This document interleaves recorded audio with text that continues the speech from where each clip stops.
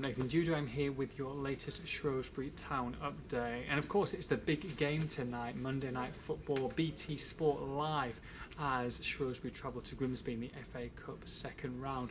Now, why is it on TV? Probably because they think that there could be an upset there.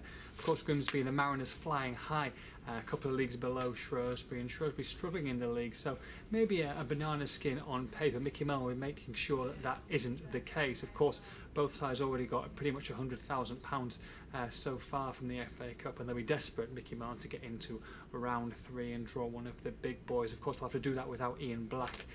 Been magnificent really recently. The Scot, club captain Liam Lawrence looks like coming back in for this one, but Mellon keeping his cards close to his chest onto who's going to start in place of Black. But for all the action, make sure you log on exclusively to shropshirestars.com.